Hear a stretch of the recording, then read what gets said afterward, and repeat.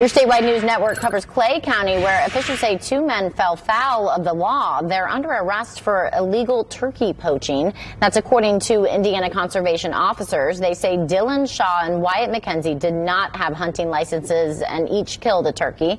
Officers found the pair with two dead turkeys in the bed of their truck. They had been reported for acting suspiciously, driving in and out of a field several times. Officers say Shaw was also arrested for driving while intoxicated. Plus, the men did not report the kills to the state's online system, which is a legal requirement.